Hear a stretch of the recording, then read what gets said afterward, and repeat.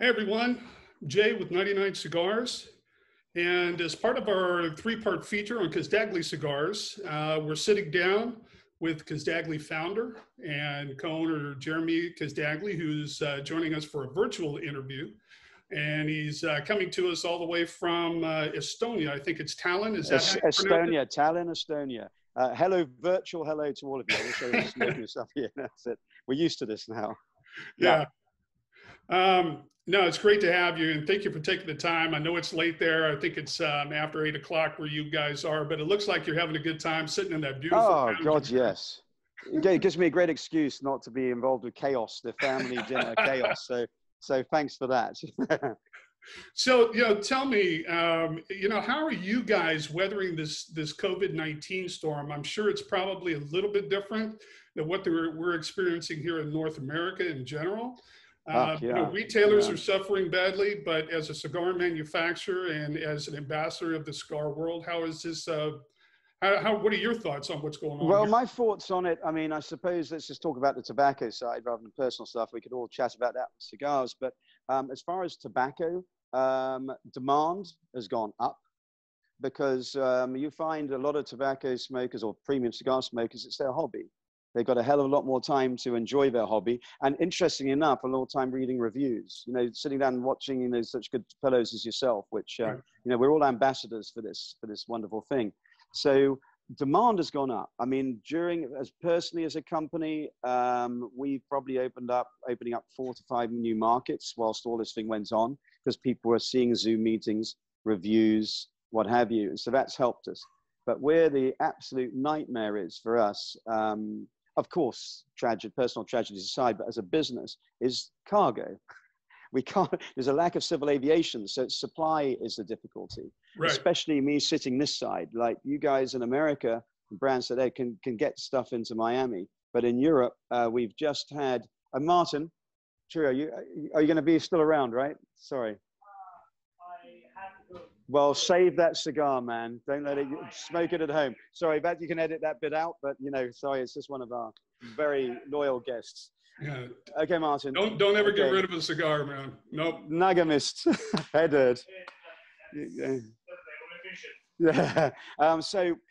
Basically, we just had our first cargo since December arrived. Wow. This last week, because of course we had a big December cargo, and then we had 2 to 3 months to make the next one coming in, and that's when it hit. So we've had stuff sitting around since March, and we've just got it in. And I can tell you, one, it was a relief. But secondly, is that cargo prices have gone up 300%. I mean, it's going to get a knock-on event eventually to pricing in the shops, I'm sure, it's part of it, because it's nuts.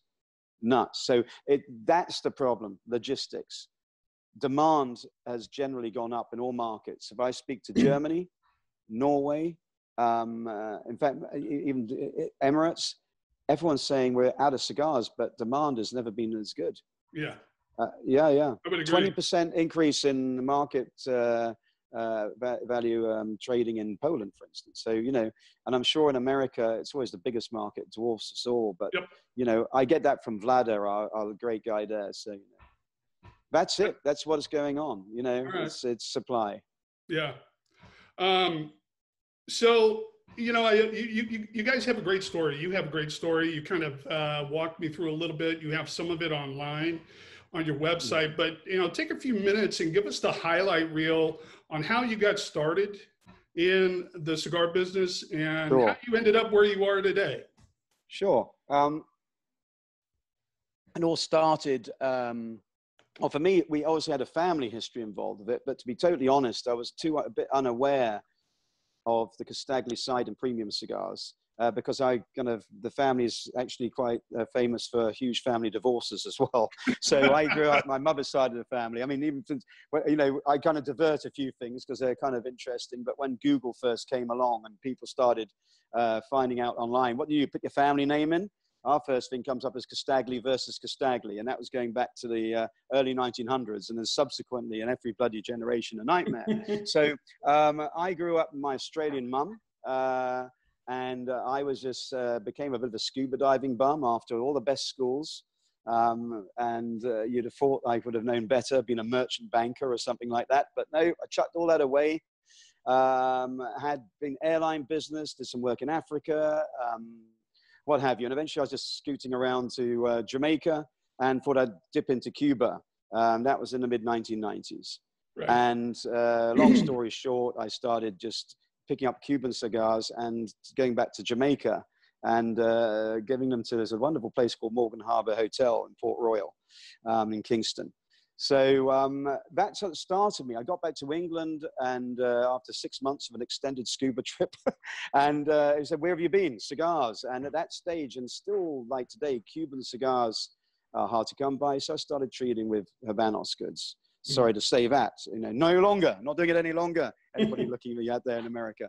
But what I was allowed to do and built slowly was to deliver my own blend, which was created by a chap called Carlos Valdez Mosquera in Havana in 1997.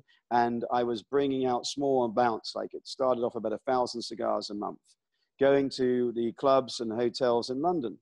And from there, the big game changer was meeting some of the Saudi royal family who would then come to Cuba with me and they would be getting my cigars. And because they were made specially for people and certain celebrities, it was called Bespoke Cigar. It was a name that adopted me. So we were known as Bespoke Cigars. Plus I was dealing with Habanos. So that was how it all started. We had that business going to about 2010. I was dealing some Habanos stuff, but also dealing with my own sort of blend, which was fantastic, by the way. It was like this chap, Carlos Valdez. I mean, he was one of the social club of cigar rollers. He was very, very famous. Mm-hmm. He would often go around the world of Habanos, to Hong Kong, doing, you know, presentations, working for his $14 a month, you know, but we would supplement that, of course. We did cigars with him. And he used to work in Oil de Monterey back in the 1950s. So as a young kid, so a teenager, I suppose. And so his blends were Oil de Monterey. So what is that? That is mild, sweet, with a lovely body on it. To do with the terroir, the earth, iron-rich area, San Juan y Martinez. Right. So I moved to Estonia actually in 2004 because Estonia was about to join the EU. And there's zero corporation tax here. And it's a beautiful place. So I checked it out and I fell in love with it. And eventually I kind of, a couple of years after that, met supposed to be my wife, and now I've got Estonian kids. So that's what I came. I came for business first, guys, not the girls. By the way, the girls are sussed this out right now. You have to move for, if you want to get. Come on, tell the truth. You got to go to Minsk. You got to go to Minsk. I mean, it was a smorgasbord. I mean, a beautiful here, obviously. Yeah. So that was that bit. Now, what got us here today was that Carlos retired. It was about 2010. I had two big markets then. We had Saudi Arabia as the main one, a lot of private clients. And we were just about to emerge into Belarusian market, 2012. We were pretty much a monopoly going in there around 2012. And so what am I going to do for my cigar supply? But then I'd quit Habanos goods and I was just working my brand. So Cuba just closed down for me. I mean, they have a lot of their own problems. I won't dwell on them. But I went to Nicaragua. I did go to see some Cuban guys, ex-Habanos guys in Costa Rica. And we started to put some stuff together there just to keep things going.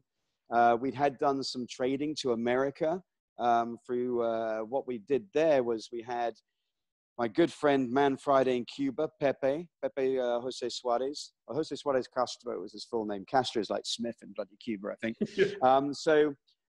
He'd gone to Dominican Republic looking after Habanos in Santo Domingo, one of their shops. And he started creating also some Dominican cigars to ship to America with our cottontails and other sort of weird ones, which we're doing from Cuban. He was just supplementing some Dominican tobacco. So we had some presence in America. Mm-hmm. Sure. But anyway, yeah. So there was a lot of people wanting our stuff, and especially my Irish guy that took a lot of my Cuban stuff, and he liked some of the Dominican. He was helping getting clients into America as well. So there it is market. So what I was going to do, I found that the Costa Rican stuff wasn't. We always tried factories on Lanceros, because I love Lanceros, one of my favorite things. And if a factory can't construct a great Lancero and do it consistently, then I'll Hard to do. Yeah, not many can do it. not many can do it. But that was kind of, it's my personal favorite, my father's personal favorite. And anyway, we can talk about Lanceros all day.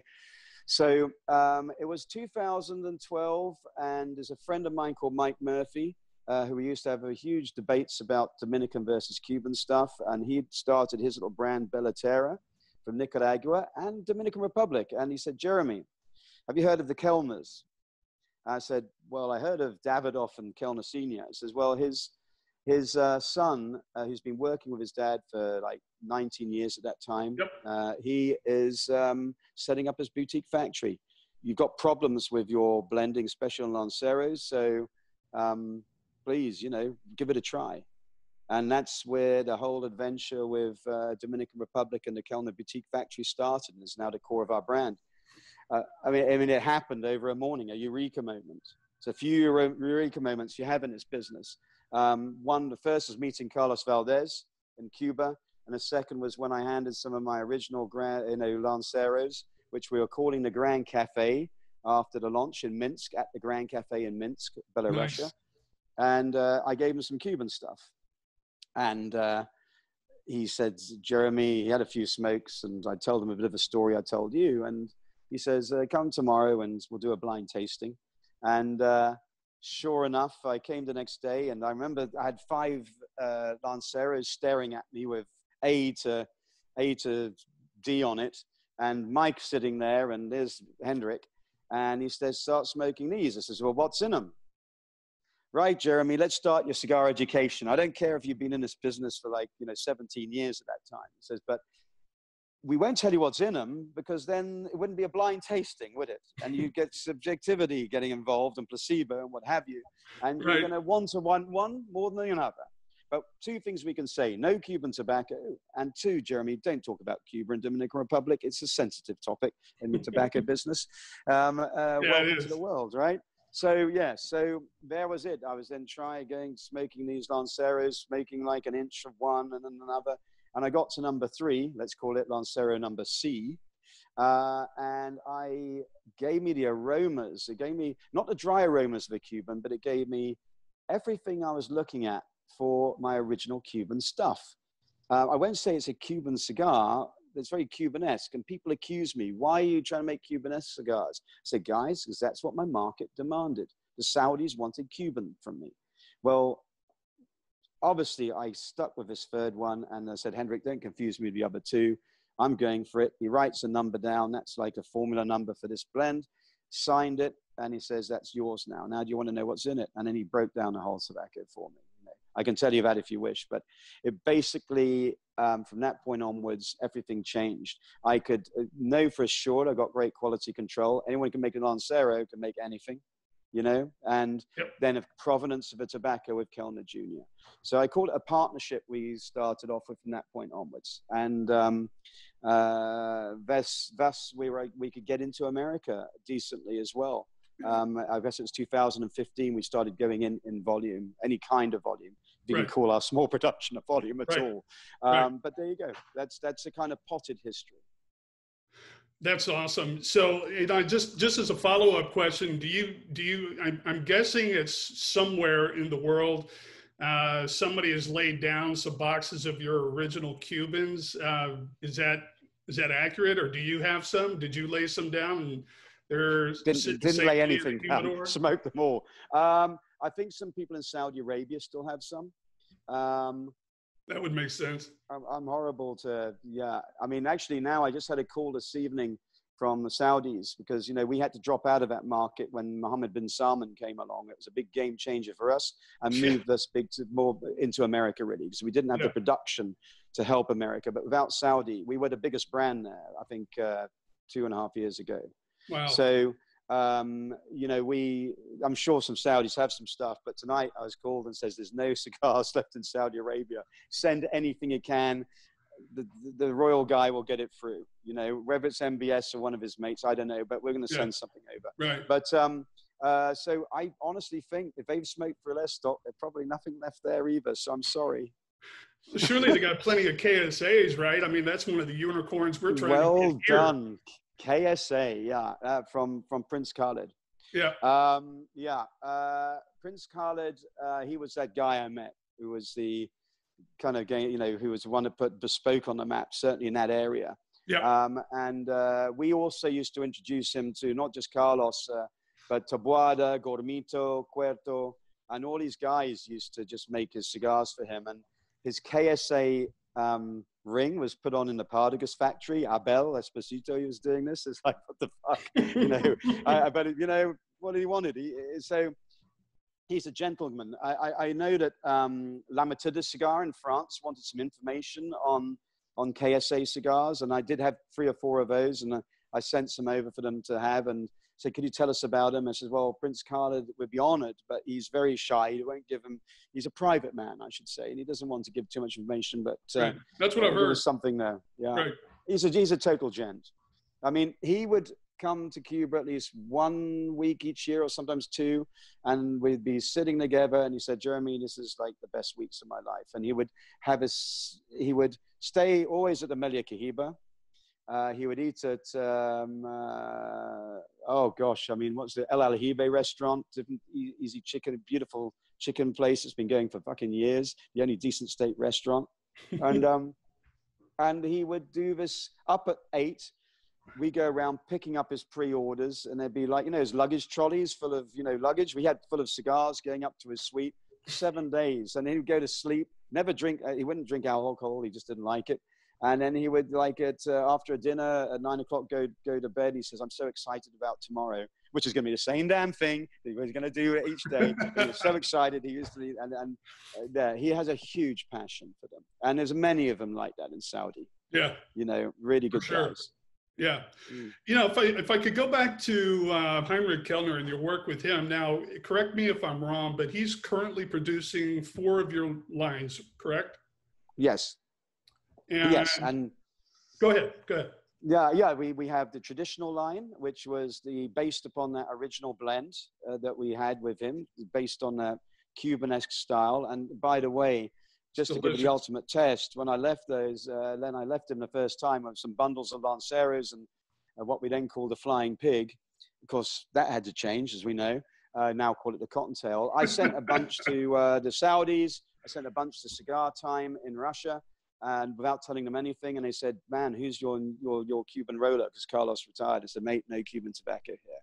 So it fooled a lot of people.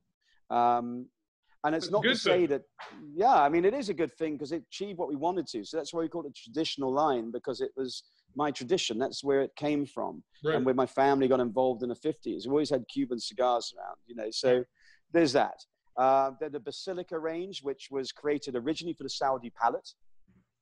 And that's the one with my great-great-grandfather's face on it. And obviously, they're available freely. So we had the Basilica line. They did all the blend testing in Beirut with the Saudi distributors and Saudis who were sitting around. Then we have the cabinet selection, which, of course, is originally done for the Swedes. We're into their coffees. So, you can read about those. And interestingly enough, we have a great relationship with the Club Morava in Split, the home of the Cigar Smoking World Championship. Marko Bilic, Rocky Patel is now making his championship cigar, but we make the house cigar there, and there's the Club Morava line. So those are the 4 lines. Right. And then the Daughters of the Wind, of course, is coming from somewhere else. It's from Costa Rica, correct? Costa Rica, by those factory that very few people have heard of, run by Cubans. Right. And so we always had a relationship going with these guys. When I left Havana behind me on all that production, they were making specialist cigars for Saudi for me. Weren't part of my actual general line. They didn't have many bands on it. They still were purists there. They just wanted something that looked like a Cuban, as in no bands, and like one of my originals. And 2018, we launched the Daughters of the Wind into America first. No Cuban stuff in there, obviously, but created by these Cuban guys. And what's interesting about that factory is that Jose, who runs it, he doesn't smoke cigars, nor does his family. None of them smoke. So we they just love the idea. They're making money out of it. So, and he's got his own plantation up in Puriscal, and he knows about the growing thing. He was never an agricultural engineer before, but you can call him one now. He's very heavily involved now with getting a plantation set up in Ecuador for our own wrapper leaves. Mm-hmm. He's only creating for really our brand, and there's another brand called El Septimo you might have come across. Yep. But we are like probably his biggest one now, client. And a lot of Peruvian tobacco he gets access to. And what's the wonderful thing is, like, I get to blend that myself. Nice. So what I mean is, because he doesn't smoke tobacco. So I'm sitting there with one of the Cubans that, you know, got away from that damn country. He was a guy called George, who used to be very heavily involved with Habanos, and they dumped that. And so he manages our stuff in Costa Rica. So I'd sit with him and I'd say, right, what new tobaccos you got? So especially for the Daughters of the Wind line, is that we got this Peruvian Pinar. Never heard of it. Okay, let's put that. We were rolling, you know, do a little fuma tasting, like Panatella of that. I had something called something from Dominican Republic. I said, it smells like caramel and sea salt. What's the name of this leaf? No say, no idea. We don't know. It's something as a project we're doing. So I said, okay, let's call it the Caramello then. So hence the Caramello leaf. And then he had his own Costa Rican stuff. And so we use that as a binder from Puriscal. All these tobaccos are quite exotic. I mean, Puriscal, his plantation is only 8 hectares, of which only 4, he does a crop rotation, so 4 hectares in only 1 year. So these are the tobaccos I fell in love with there. We put them together, then different combinations and primings to get to the eventual end result. A terrible 4 days of sitting around smoking. The same tobaccos, but in different percentages and primings. So I can honestly say, they said, oh, you must be the blender then. I said, well, let's be honest about this. I said, I'm like an amateur chef beginning some of the best ingredients. So, you know. It's kind of hard to screw that up, right? No. Yeah, I'm sure it's possible. No, but you're right.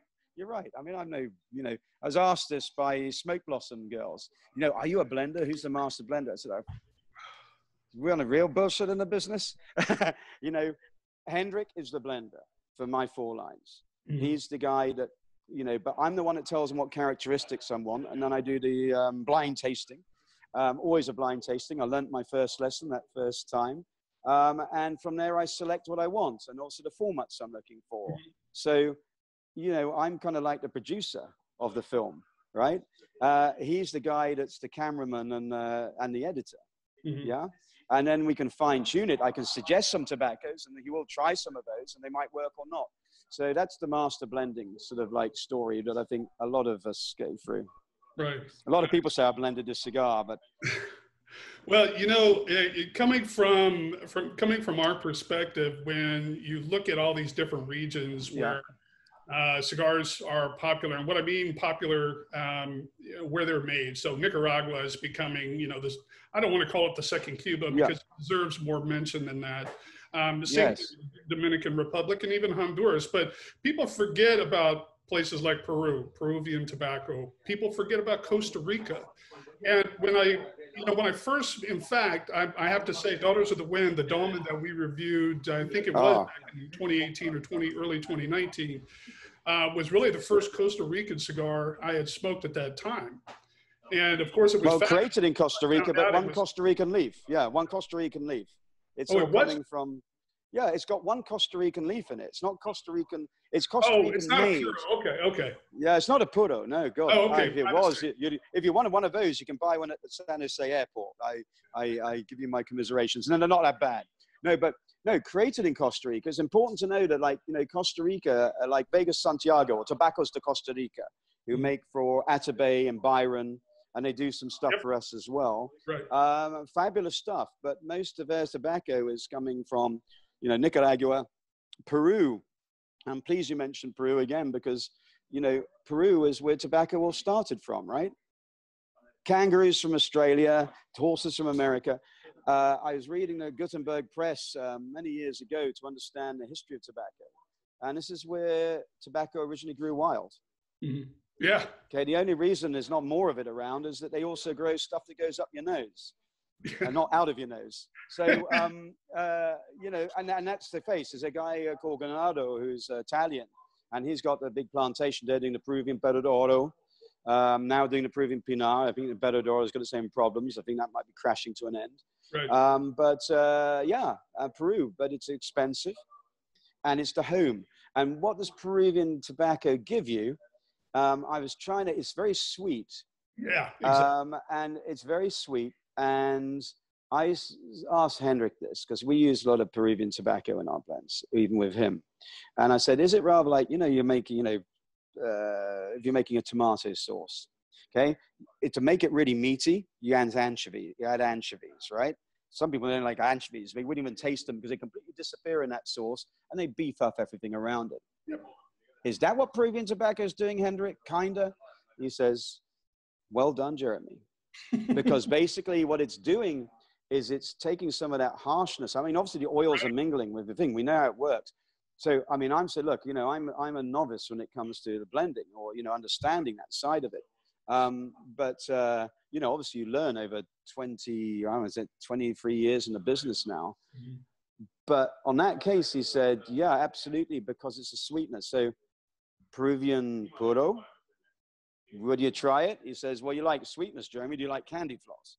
But, there are some nice ones out there. I know that Mitchell Orchard has the Inca cigar or whatever, and he's had some hit and misses with that. But I think it's a really great thing. He's got 100% Peruvian puro out there. So if you can find one of those, try it. Yeah, nice. So taking a step back, so at one point, the company was Bespoke, as you mentioned earlier. Yes. I know probably most people understand that there was a change, but I don't think they understood why. And I know you kind of touch on this on your website, but walk us through how you went from Bespoke to Casdagli. Yeah. I mean, when the Smoke Blossom girls asked me, they said, Jeremy, a lot of our followers think that you did it for publicity, like Coke and New Coke. I said, oh, if only. No, basically it was, thing is that, as I told you, that, we had been doing some bespoke cigars going into the States in small amounts. And in 2015, we did open into Big's Mansion, Chicago. There was a great guy who is one of the members who was living here in Estonia, so he introduced us. So we started opening properly, not big, but just through Biggs, so to speak. And Cigar Journal did an article on it. And so we thought, well, we better sort of trademark our name in America, because we were trademarked around the world as Bespoke through Madrid, which is that covers Europe and other places, So we went to we did the applications, and we were eventually denied Bespoke because, as the US Patent Office said, it's a generic name. It's kind of like gray or hand rolled. Bespoke means made to the order of. It's in our vocabulary. So you can use Bespoke as a part of your symbol. So that's what we thought was the end of it. And so when we started opening properly and raising people's, because we got a lot of publicity, especially through Charlie in Half Wheel, prior to IPCPR in 2018, when I think he said this is one of the brands to look out for, and we were starting to fly high. We had Vlad had donated to it. The Clayton in Chicago had helped relaunch us in, because Big's Mansion changed ownership or changed management, and we stopped with them. And just prior to IPCPR, we had a big booth. I mean, I was like, hey man, America market's great. It's like doing more in one lounge than some of our countries, And we had a cease and desist from Alec Bradley, or Alan Rubin's lawyer. Right. And so that was a bit of a nasty wake-up call. And in that email was his certificate that he had the trademark granted to him by the US Patent Office in, I think it was September or October 2017. Well, I was saying, what do you say? What, WTF? Right? What the fuck? So we got hold of the patent office. I mean, it's no harm on Alan Rubin. I mean, they got the trademark. And the US Patent Office says, well, he applied for it so many times. And I said, yeah, but how could he be granted it? And we were denied. And anyway, they said, well, he got granted it in a court of law, Jeremy. We could be answerable for that one. And plus, we had all these invoices of our cigars going in. So we thought it was going to be okay. And in fact, Alan said, look, let's sit down. I asked his lawyer, let's sit down in Vegas and be adults about it and discuss it, right? And we did have a few sort of like invoices we sent to them prior to 2000 and, you know, back to 2007 and stuff. It's like saying we were in the market ahead of you anyway, right? So, Right. So I remember we had our booth, and then you go to his booth, and it's a fucking massive thing. It's like David walking into Goliath's chamber, right? So he basically said, you know, Jeremy, again, a long story short, there's going to be confusion in the marketplace. I want this for my sons for black market cigars. And I'm afraid, you know, I'll fight on this one. Personally, I don't have $500,000 in the bank to fight it, you know, and so I was speaking over that. And by the way, Alan was a total gent. He said, Jeremy, if you take the decision to change the name, and I said, yeah, I mean, can I keep the cigars on the shelves until they're sold here if I do change it? He said, absolutely. You know, there's no way I would want this to happen to me, to be facing these decisions. Good. And by the way, Jeremy, it'd be only in America that I would do this, nowhere else, you know. Yeah. And so he was very fair, and he's got his company to protect as well. So sure. I remember chatting to Robert Caldwell, Rister from Yassam Kral, and these are friends of mine. And they all said, Jeremy, why didn't you have a Casdagli? This is your family name, and this is what your history is. And, you know, Bespoke is kind of everywhere now. And I said, yeah, it was a name that adopted me. So I decided to make the decision to do this and do it worldwide. Because in social media, you can't have it today. You can't have one, you know, Paradiso and San Cristobal is having all sorts of issues. They have to always say formerly known as or known there as, you know. So we did it worldwide. And I have been so happy about it because, you know, thanks, Alan, you know, and I hope you good luck with what you're doing because, you know, my father kind of teared up when I told him we got the Colossus married to the Casdagli name first time since 1959. So, you know, that was the original name it was trademarked under in 1885. So there you go. Kind of a blessing in disguise. Yes. Oh, absolutely. Right. It cost me quite a bit just to change the marketing, whatever. Alan never put any pressure on the things. He was asking how's it going, you know, 6 months later. We still got a few stuff in some of the lounges. I wouldn't want him to remove it. He said, no, you're right. You know, so he's, you know, everybody saved themselves legal fees and I'm happy, you know, and there you go. That's why it happened. Okay. Wow, that's awesome. Cool story. Hey, switch gears a little bit more. So I know you guys don't have a lot of this in Europe, but you know the cigar community here in North America, or specifically the U.S., got kind of another win, when a D.C. Circuit Court tossed out warning labels for cigars. Yes, I heard that. Wow, unbelievable. You got all this other problem, but you got these beautiful boxes still on display. That's great. Yeah, exactly. I mean, here you've got this great artisanal culture, and legacy, and we're just going to smother it in these hideous things. But you know, that might be a battle that was won, but I think the war is still going on. From your perspective as a manufacturer, how are you guys dealing with these deeming rules, these very, very tight deeming rules, which we all hope that they're going to go away at some point. But I'd like to get your thoughts on that as well. Well, in America, what we do have is, I was telling you about some old invoicing, right? And there was a guy called Tony Serino, who's our facilitator, and he had imported some of our stuff way back then. So we got a chance of grandfathering some of our stuff, you know. Right. So which is so good. That's that one thing. We have that. So, you know, but obviously with all these new things, like we have the lovely Pony Express we did with Small Batch, and they wanted to do another load, but like, you know, is there a future for it? We just don't know. I hope we got some clients in here, so there's a bit of background, so I hope you can hear me. No, that's okay. You're fine. Okay, good. So there's that. So we got a chance, but, you know, I mean, in Europe, you know, we have different countries within the EU having different rules. Now, one thing I will say, and, you know, because some people, when they look at, let's just talk about the box issue.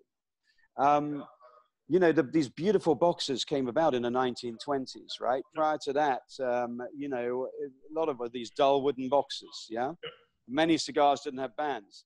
I even, you know, in today's, the Saudis, they want unbanded cigars. So I always tell people not to be too worried, because then you're going to live or die on the quality of your cigars. So in Ireland, which we'd had been in the market there since the late 1990s, and with my non-Cuban stuff since 2010, 2000, with some of our Costa Rican stuff there, original, any whatever, all going there. And suddenly they've got zero packaging. That was about 2.5 years ago. We used to do 1,000 cigars a month there. Not big, but that's just for the Dublin market. Mm-hmm. And Guy Hancock says, now's your time, Jeremy. Now it's the equalizer. It doesn't matter if you're Arturo Fuente, Cuban, whatever, they're all going to be sitting as brown sticks. Okay, with like little basic labels on them, all in the same dreadful, you know, like either white fax paper or whatever, with a simple print, or some with nothing. Now it's just down to quality. Yeah. Now our markets went from 1,000 to 3,000 cigars a month. So only be aware if you think you've got an average brand, you know, blend. But, you know, customers will always buy cigars. The pretty boxes, I'm mostly worried for the box companies. I mean, yes, I love all these beautiful boxes, and it is history. But, you know, zero packaging in the market for our company has so far proved well. In Singapore, same thing. In fact, we're about to launch there, and it's when zero packaging's just come in. Yeah. And the same guy, Kay Tek Ho, his name is, he said, Jeremy, now's the time to launch your brand. Because a lot of the amazing boxes out there, which sometimes the marketing is more than what's in them. You know, now it's a level playing field. Yeah, right. People are going to taste what's good and what's bad. Yeah. So, you know, and it's traditional. In fact, when we did the cabinet selection, I wanted zero bands on those cigars. And I put them in those plain wooden boxes because traditionally that's what cigars were sold in. Yeah. And it was funny enough that, and here's a bit of tobacco history for all of you there. So not just talking about my brand here, is that when I was in Cuba in the mid 90s, sorry, and I was picking up, I was mostly working on a domestic market, what was available on the president of Habanos, Oscar Basulto, would sign everything off, right? And people were ordering, saying to me, Jeremy, Romeo Julietas, boxes are 25, really beautiful, but can you get the cabinet selections? The boxes are 50. There are wheels of 50, no bands, and that very plain wooden box. That's what we want. Same for the punches in this thing. And most of the Oeil de Montres were in this format. And I remember asking, why is this? And it's a traditional thing. One, of course, you'd think that maybe that the cigars together in a wheel actually age better. But also there was something interesting about it. And I spoke to the great Simon Chase about this, who's now gone. He was the expert in Cuban tobacco. And I said, Simon, I know we're enemies and competing against each other. But over a cigar, I said, why about this cabinet selection? It's like duller than this other one, but that's what people want. They want the dull stuff. So Jeremy, it goes back to the 1920s, actually. If you are the Duke of Somerset and you have your personal cigars, bespoke cigars, if you wish, at the H. Upman factory, you would place your order. Okay, these are not for the market. They weren't put in beautiful boxes. They were put in these plain wooden boxes, okay?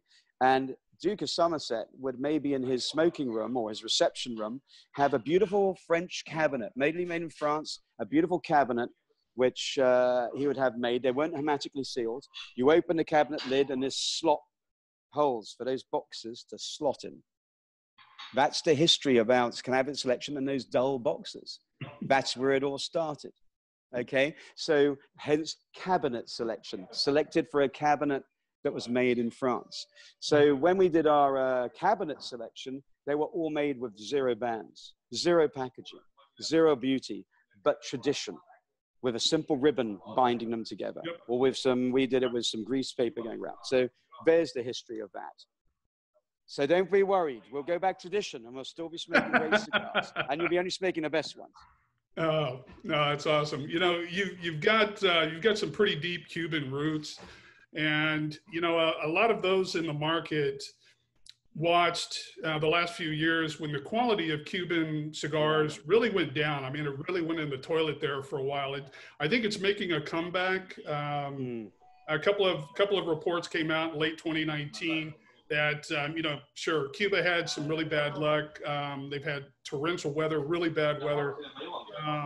And this whole rush to market kind of focus really. And couple of soil exhaustion.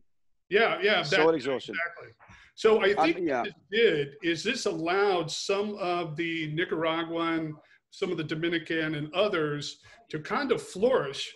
Now, as the, you know, the resurgence of the quality of Cuban tobacco and cigars is on the rise, is, first of all, do you think that's going to hurt your business? And overall, do you think it's going to hurt the business overall outside of Cuba? No, not at all, because there's never going to be that much of them. You know, the target for in the late 90s for Cuban production was something like 120 million premium cigars. And they used to get to about like 100 or maybe 90 million. And then it was last year or the previous year, it was about 70 million came out. And, you know, so they've got issues just in amount of tobacco they can get. They've got, you know, a lot of problems, especially in wrapper leaf, yeah? And there's nothing that I love more than entering a Cuban-rich environment, because much as I love Cuban cigars, if someone's going to offer me a Cuban cigar now, I'll take a small format. I'll take like a Robusto or one of the Trinidads, or I won't go for their Lancero as much. I mean, if you can get a really good one, it's lovely, but they're rare.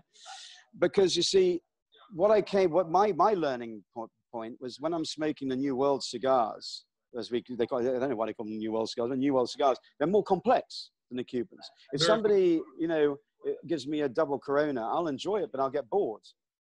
I mean, in essence, Cuba has the Vuelta a Bajo region. It's about 30 square kilometers of really good tobacco-rich areas, maybe a bit more than that. I don't quote me exactly the size, but it's tiny, right?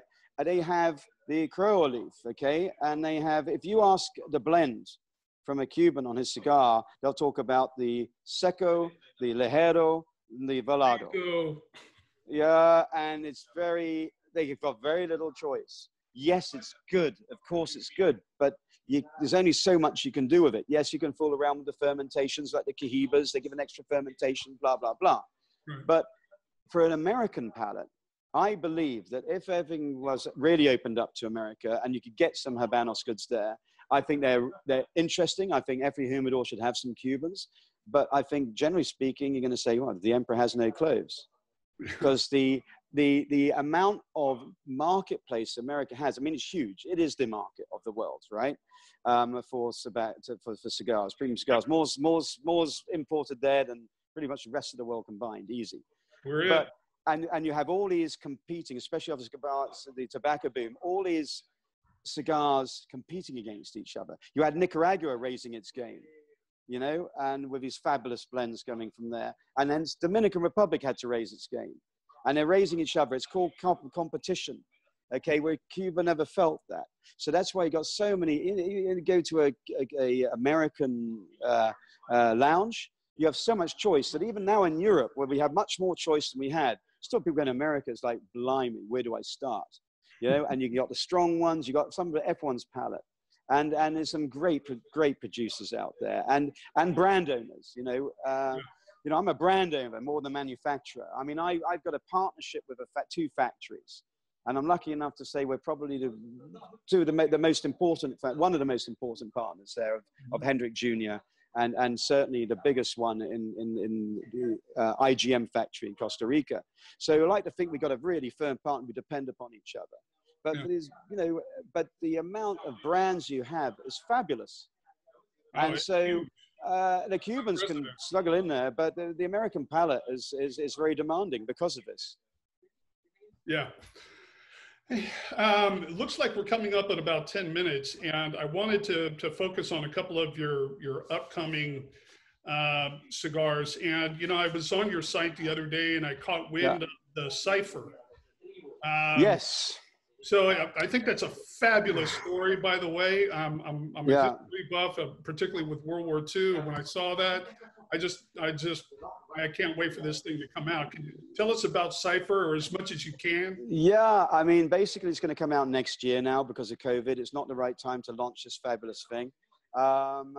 Well, let's just say we have access to all tobacco in Costa Rica. And so you might have something from Jeremy's past. It will be secret. And it's secret depending if it came from Dominican Republic, or it comes from Peru, or it comes from Kathmandu. Because that's the cipher, right? That's the riddle, okay? And so So you're not going to release whether, the blend details at all? no, can't. And this Oh, is the fun okay. of it. Okay. Well, yeah, we can't. And it depends upon, obviously what's happening with the FDA rules and whatever. We might Yeah, not be able to have it in America. yeah. I mean, that's the sad thing. I'm sure some would reach over there and crawl there somehow. But this has been something which I've been looking at doing for some time. And of course, we were thinking of putting it in a box, which is like a Chinese puzzle box as well. For those that want to read some of the story behind why I just did the Google Casdagli fuck Hitler, and I'm sure you've done that. You see all the wonderful story behind it. So we have that. Other things which I'm looking at in the future, and as a labor of love, is the Napoleonic selection of cigars. I'm a great fan of history as well, World War II and Napoleonic history. So I researched certain French marshals, one German, Third Marshal von Blücher, for instance, Austrian, Russian, and of course English, all coming in the colored boxes that they had in those days, Nice. and famous generals that were very famous about smoking cigars. So mostly figurados they had. I want to try to research the blends. It's very difficult to find what they had then. But this is something which I've been looking at for the last 3 or 4 years and putting it together in the research together. And we'll launch those in about 2 or 3 years.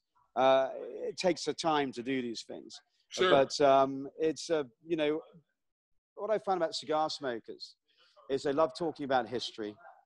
That geopolitics comes into it as well. But when you have old military guys and their stories about smoking, and where I got the inspiration was, again, looking for the Gutenberg press and some of the stories coming out. In my desk in my office, above we have General Lasalle going into battle with his tobacco, his pipe. He quoted, well, he started the Society of Alcoholics in France, in Paris in 1803, I think it was.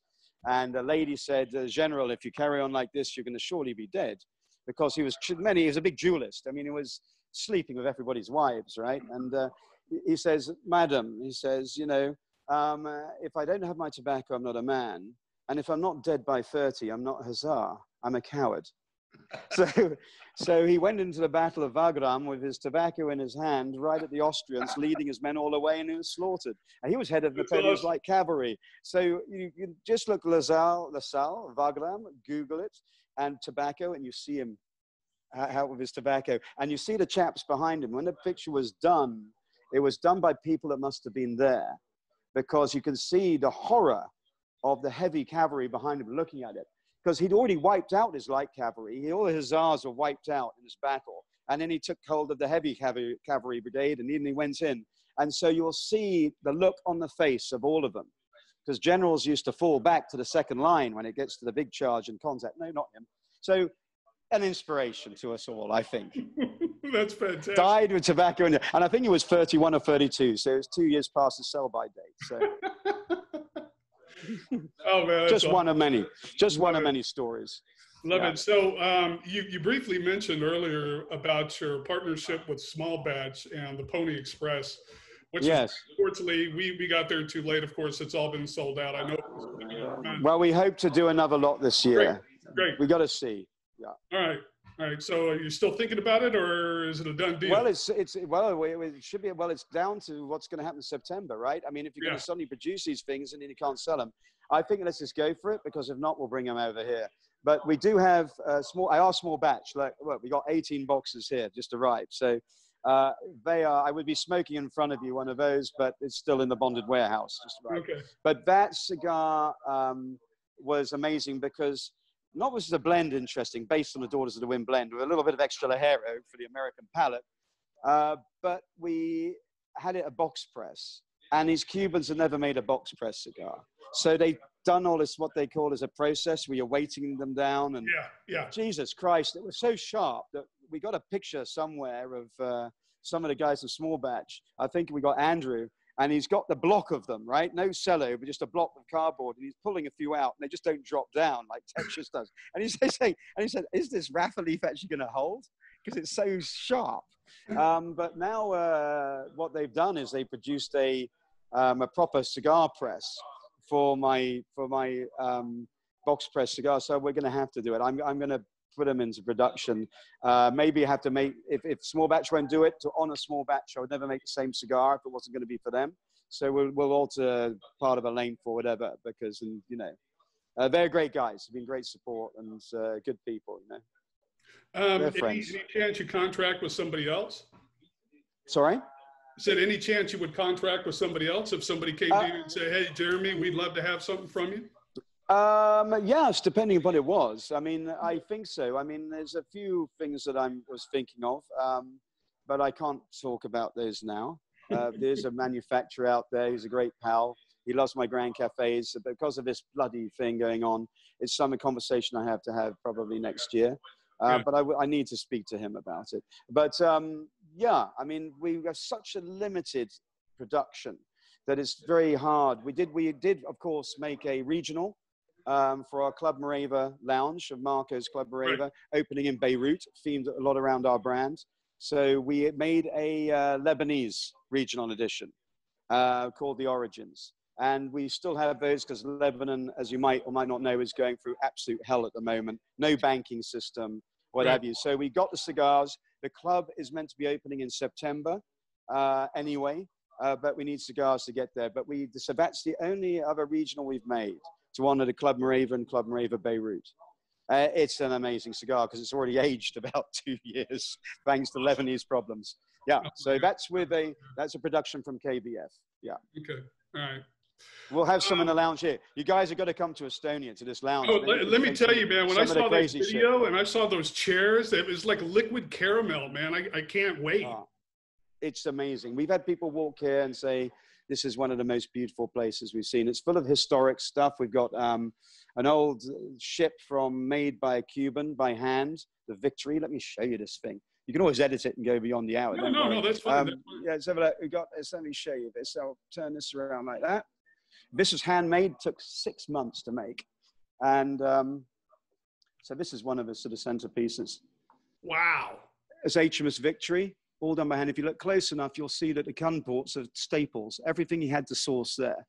I mean, it's sort of things like this. I'm busy going to probably make a Lancaster bomber to go with it. Yeah, with the bouncing bomb. To honor the bouncing bomb. Yeah, so that's something I'm going to make myself, you know, which is for next year. So like British icons of production we're going to put into this little corner of England in Estonia.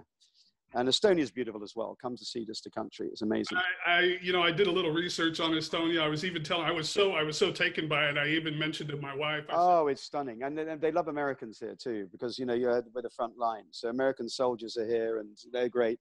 And if you love your World War II history, I mean, you know, I just went recently to the island of Saaremaa. You just go, you see Russian helmets put on lampposts, and there was a big fighting here. And so one guy had made his fence for his little cottage of German corduroy road. You know, they were evacuating. So Saaremaa was the last battles in Estonia because they retreated to that island and went right down to the peninsula. And there's shit everywhere. I mean, there's one pub I was sitting into, and it's like a German aircraft engine all rusted up in the garden, you know, with the propellers, a Focke-Wulf or something. Oh my God. There's the trench systems here. I mean, there's big battles here. I was in Fresno talking about the big battle of Sinai, and that's what encouraged them. Says we've got to come. You know, a few people love to come and see this World War II stuff. So yeah, I happen to be one of them. Absolutely. Yeah. So there's a lot of history here. We have in Tartu, it's where the great general for the Russians, Bennigsen, he was there. You know, he's from Estonia. So it's really some good stuff. And Barclay de Tolly, of course. Barclay de Tolly headed the Russian forces. He's a German Estonian. So, you know, and he fought, and he was the one who liberated Paris from Napoleon, with the head of the Russian forces. So, you know, it's all here. It's all there. That's all you need. Absolutely. Jeremy, I can't thank you enough for taking the time and sitting down with us and taking us through some of these wonderful stories. Very enlightening. Even for somebody who's like me, who's been around. I don't have the experience you have, obviously, but it's really huge and so colorful, so rich. Thank you so much for sharing. And thank you for showing the interest, by the way, because I know, you know, you got hold of Gina, and, you know, thank you for all your interest and stuff. And I hope we get to smoke in person. Yeah. So what I was going to say was, I have a whole sheet filled with questions that I didn't even get to, and that's okay. But I'm hoping we can continue this discussion either through another interview, or might take yes. Join you. Yes, absolutely. If you have enough interest in this program you're putting together, then let's put another one together. No problem. Okay, we'll get some. We've got to get some cigars to you as well. Bad will hate me for it, but no, come on, chuck some in. Yeah, if you got to twist my arm, you got to twist my arm. I could do that. Okay. Well, let's see. In a couple of months, if we're all zooming around still, I'd love to do it. Don't worry, it'll be a great pleasure. All right, Jeremy, thanks again. Please stay safe and best to your family and train. And please, I know I've been bugging her with a bunch of emails, so No, she's amazing. Yeah. She's an amazing woman. And a great marketing lady as well. She's responsible for a lot of this the whole website she put together, re-put together, So she's amazing. Thank you for that. And to all of your fans and everybody, stay smoky, as they say. Is my great friend David Blanco. I've just copied him. But as finished by saying, as Macron, the president of France, said, he says, I think that this nicotine and tobacco, this stops COVID. So the tobacconists stayed open in France. and we've actually got to thank a cigar-friendly president there, Mr. Macron. Bless you. Merci. Okay, my pleasure. All right. Thanks, Jeremy. We'll talk to you soon. Bye next time, as we say, nagamist. Okay, sure.